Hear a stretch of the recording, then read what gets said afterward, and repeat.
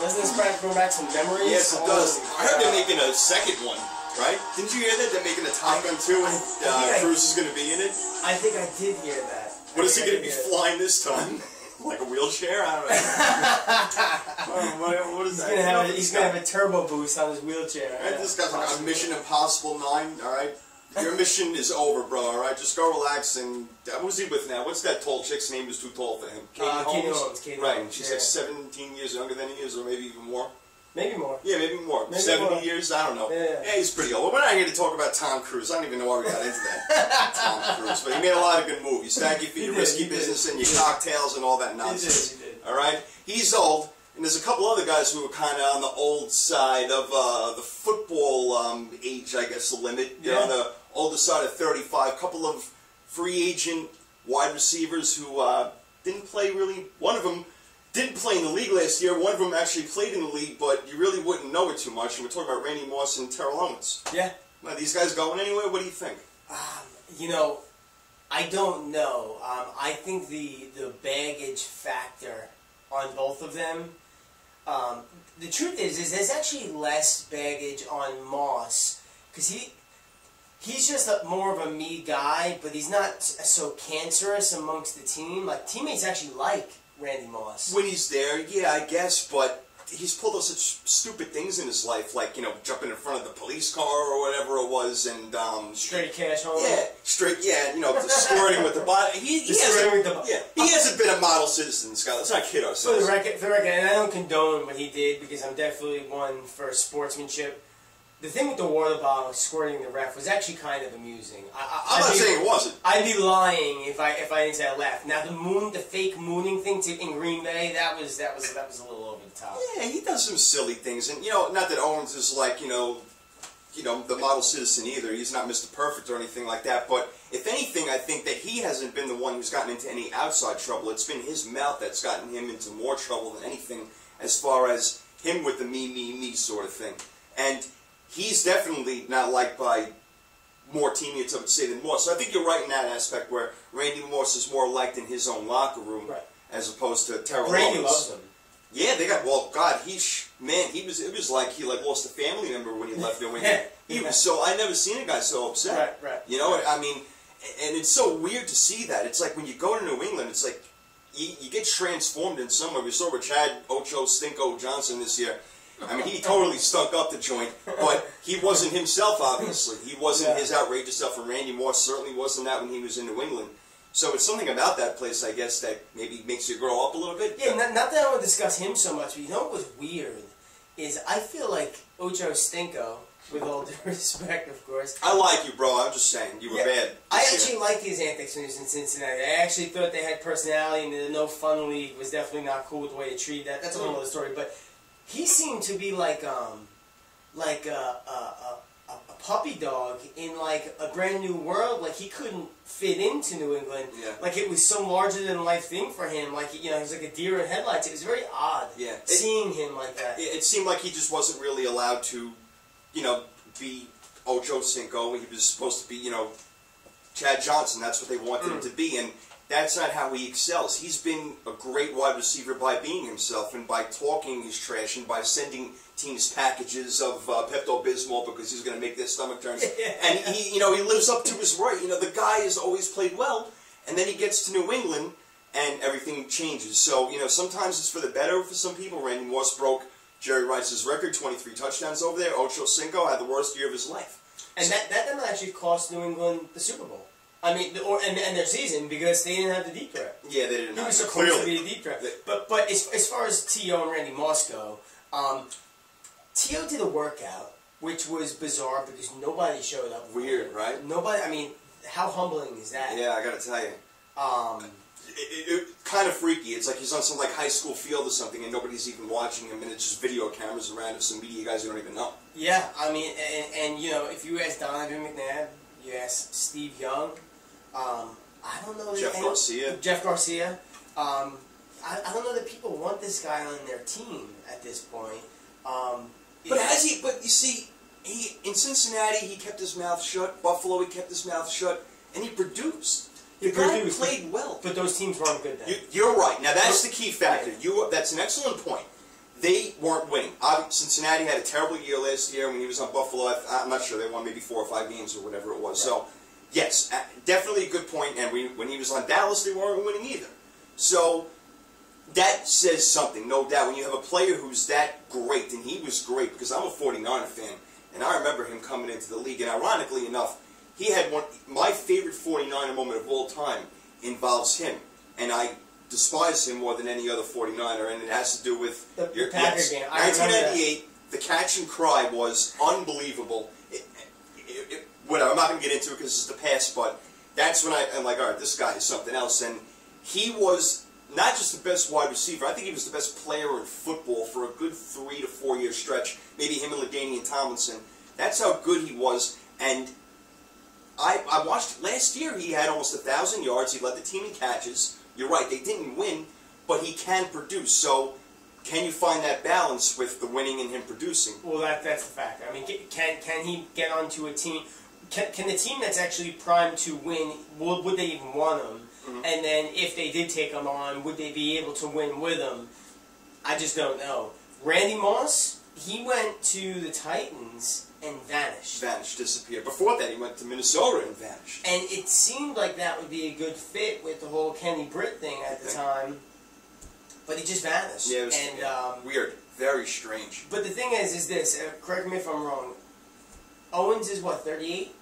Yeah, he's either 37 or 38. Randy Moss is 35. You're right. He's Randy young. Moss may have something left in the tank. The problem is, you know, look at the Oakland situation. If he's not on a team that's going to be winning, he's going to be a headache. That's correct. He's going to be a headache. That's exactly right. So I mean, I look at it as the only team that, for me, in terms of Randy Moss, if he comes back, that makes any sense to go to would be back to the Patriots because they want him. And do they want? You know, he would love to go back. He'd probably pay them to go back at this point. Yeah, you know, with what's going on. Because you're right. There's not many teams that want him. 35. You're right. That's not extremely old, but for a wide receiver, it's a bit older. But the thing with him again, his game is built on speed. He's not a route runner. We all know that. He's go down the field, throw me the ball, and I'm going to catch it. So can he still do that? And no one's ever potentially done that better. Probably not. Probably just going down the field and pure jumping, catching ability, and athleticism. He's probably the best that has ever done it. Yeah. And it's sad because all you hear from guys is that he didn't have a good work ethic, and if he had a better work ethic, he could have been the best wide receiver of all time. That's what a lot of people say. And now you got his big brother, Chris Carter, kind of calling him out a little bit. What he had said basically, well, along the lines, you know, again, that he doesn't put his full effort in, and he could be kind of like, you know, a complainer or whatever. And I think he said he quit. Right, a quitter, right. Even more specifically, right. Referred to him as a quitter, and Moss came back at him a little bit, you know, kind of a little shot about the Hall of Fame not making it in, which was kind of childish. Well, while we're on that topic, what is the deal with the Hall of Fame? I want to say in all sports, really, especially baseball. The writers they're out of their minds. Like, how does someone not make it for like 12 years, and then did he play in those 12 years? Yeah. And now all of a sudden, what did he do? I mean, it's ridiculous. But going back to Chris Carter specifically, first of all, and the writers too with Bill Parcells. How is Bill Parcells not in the Hall of Fame right now? Well, you hit the writers. You hit it. The people who vote on the Hall of Fame are the guys in the media, and they're the people who have these quote-unquote relationships with these players and coaches. And if they don't like you, they'll get you in and say, you know what, you're not getting in on the first ballot, and that's disgusting. But you know what I think? Because, and not that we're writers, or we might be considered media at some point. I don't know, I'm a great writer. But I am not qualified to say that this guy shouldn't be in the Hall of Fame. The facts are, Chris Carter is a no-doubt first-ballot Hall of Famer, and so is Bill Parcells. Chris Carter is probably one of the top 5 receivers that ever walked the planet. Yeah. All he ever did was catch touchdowns. That was what he was known for. That and was his thing. If there's anyone qualified to have any conversation on that level with Randy Moss, it's Chris Carter. Sure. Plus, he was his big brother in Minnesota. Yeah. And he's not in the Hall of Fame. What is going on? Yeah, you're right with the Hall of Fame. Just one more point about that. You know, the class this year, and I'm like, I used to play football. I love football, and I think the game is won and lost in the trenches. That being said, Cortez Kennedy made the Hall of Fame, and Chris Carter didn't. Yeah. There's something reeks about that to me. Right, it's weird. And part of that you can say because Cortez Kennedy played in Seattle where it's like the dead zone up there, nobody knows anything or whatever. But I'm with you. When you think Hall of Fame and you put Cortez Kennedy names Chris Carter, I would assume most people are going to say Chris Carter belongs in ahead of him. I'm not taking away from Probably Cortez Kennedy. 99% of the people would say Chris Carter's in, right? Right, and if you don't mean to diminish anybody else, but the point is, how is your 3 years now?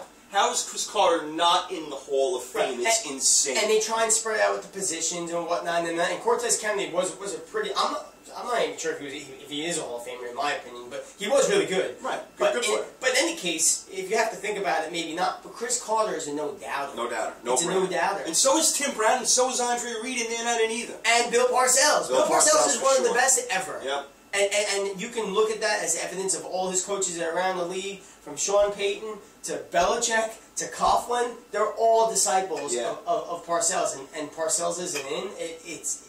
It's mind-boggling. The only logical explanation, which is illogical in my opinion, is again the relationships that these writers and media members who vote on the Hall of Fame, the relationships they have with the players and coaches.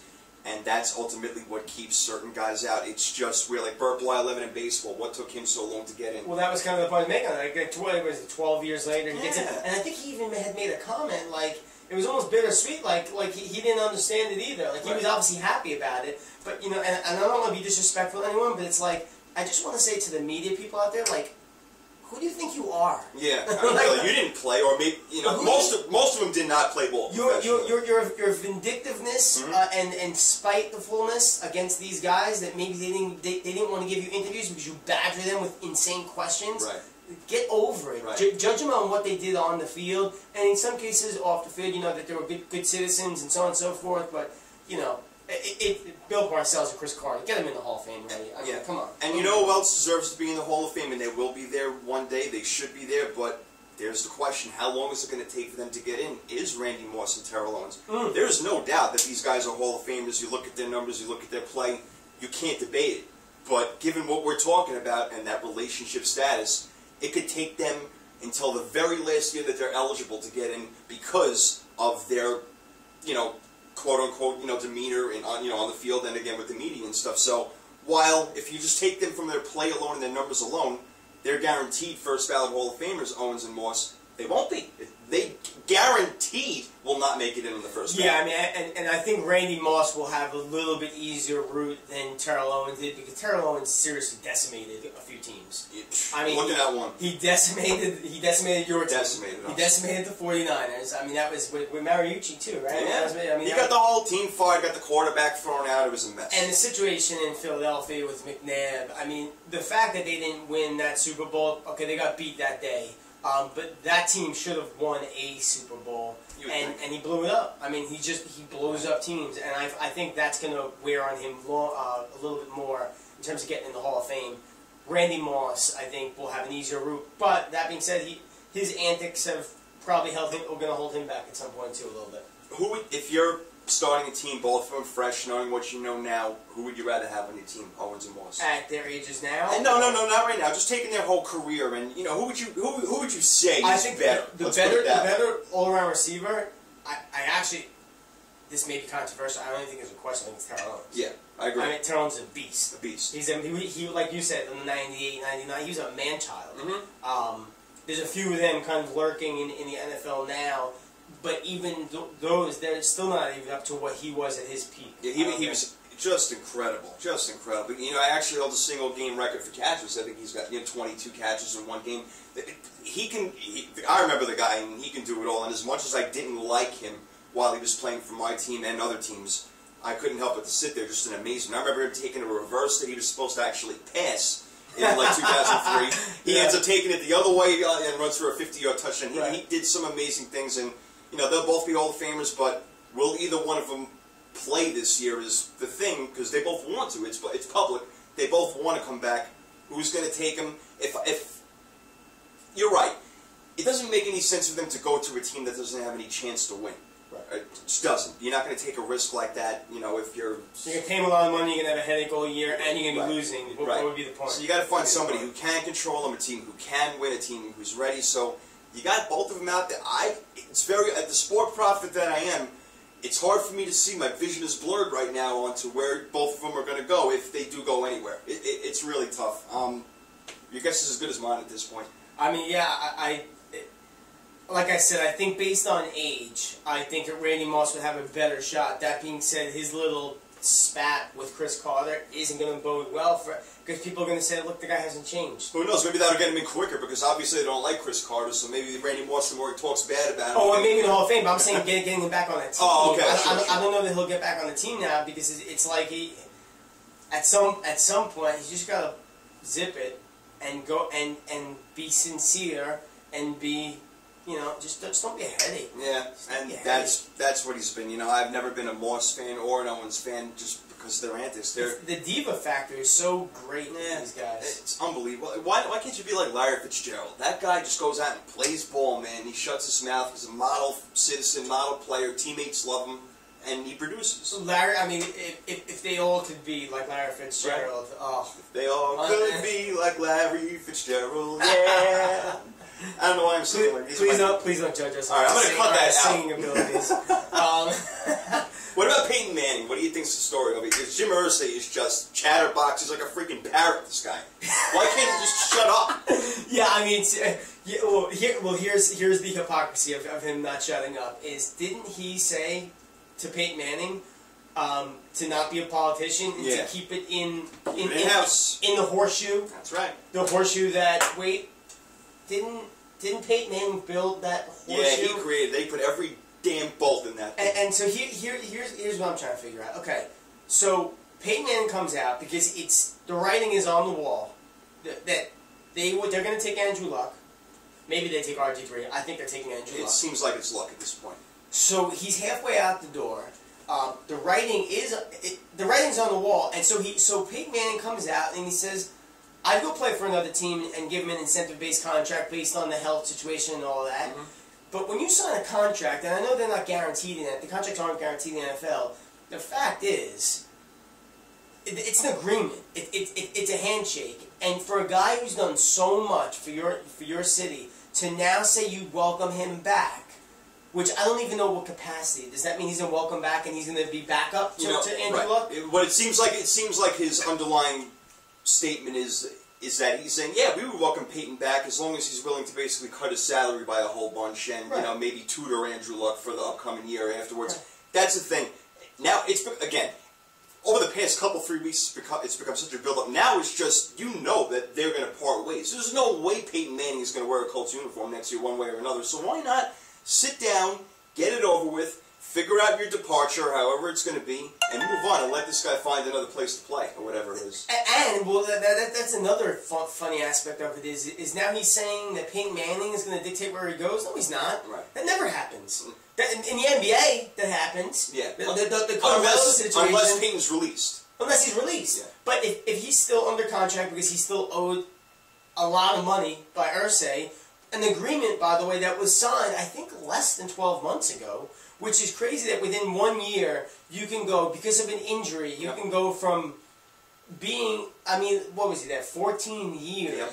He took that, when his rookie year was 1-15, I think was the record. Yeah, they were a bad team. They were like 3-13. From 1-15 to a perennial powerhouse. He built the horseshoe. You have an agreement that pays this guy a lot of money, which, you know what, for his legacy, he's worth the money. You should just give it to him. Even if he leaves, they should still give him the money, as far as I'm concerned. But now, because he's telling other teams to do it incentive-laden, and you think it's okay to break your agreement? Yeah. That's the thing that people need to realize about the contract, especially in the NFL. Like, as you said, they're not guaranteed. So take it from another side. When a player holds out, don't always look at him and say, oh, that guy's such a jerk. He's not a good teammate. He's holding... You know what? Contracts aren't guaranteed, and your lifespan in the NFL is this small, this short. All right? So you get what you can when you can get it. And it can be over like that. Right. And you can be cut like that. That's the point. And it can be over, not even just over from a football standpoint, health-wise. The significant injury, especially from a quarterback, of all people, absolutely. Yeah, you can't always hop on the players. In the NBA, with the money, maybe you hop on the players a little.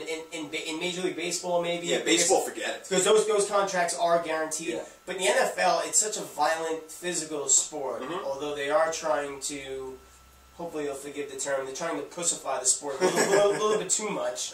That's fine with me.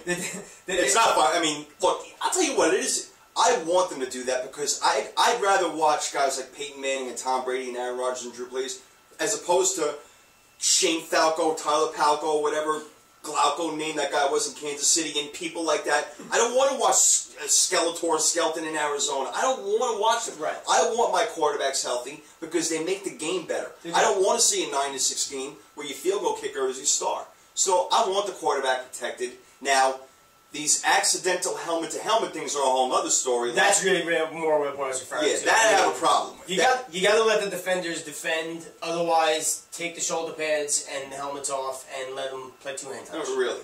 And part of the problem too is that's part of the allure of the sport is the gladiatorness of it all. You know, people love that. People love watching those collisions and battles because we're not the ones getting hit. Right. We like to see it. And you know what else too?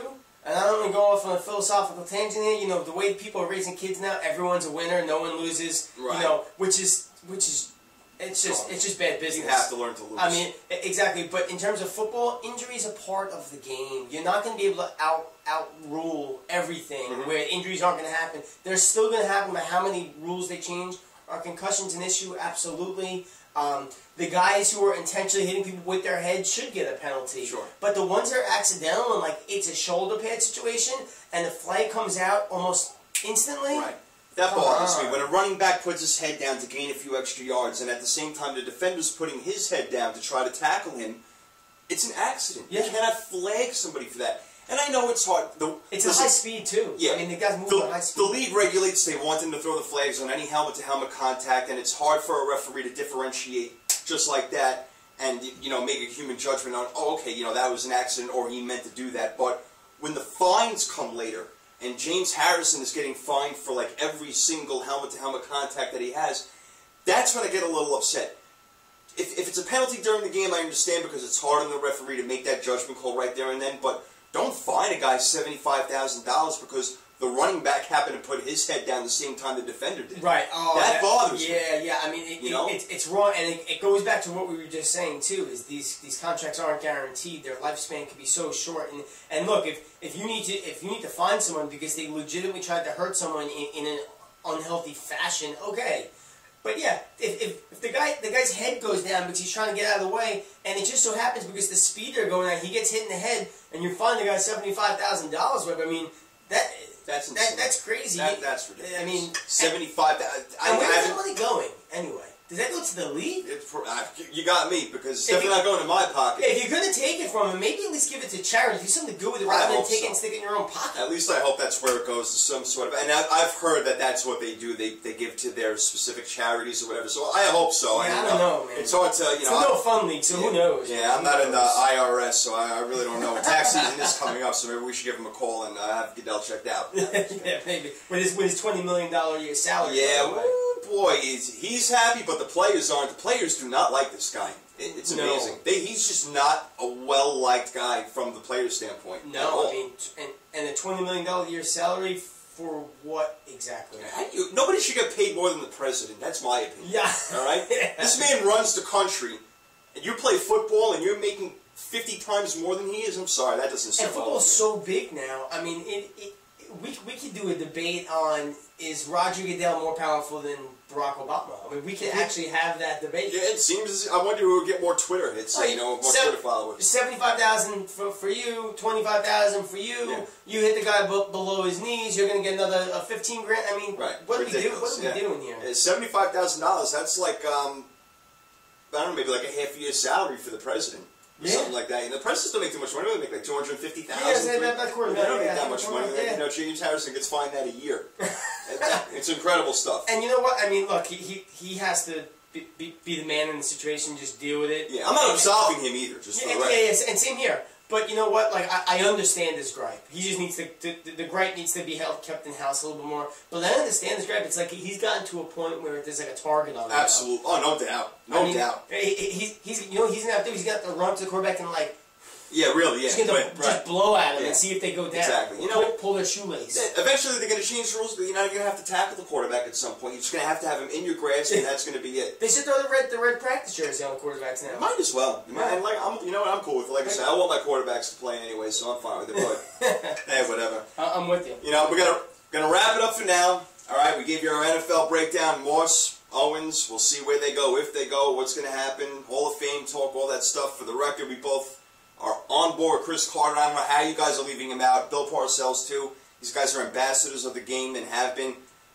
Wake up, all right, you Hall of Fame people. Stop, with your little gripes and get over it. Anything else you want to say to the children out there before we go? I just want to say I'd love to see Peyton in Arizona. I want to see him throw to Larry Fitzgerald. You know what? I take that back. Don't say anything because I'm a Niner fan. I don't want to say it. All right, you just put a muzzle on you at the end of the show. It was kind of like an intentional poke. It was an intentional poke.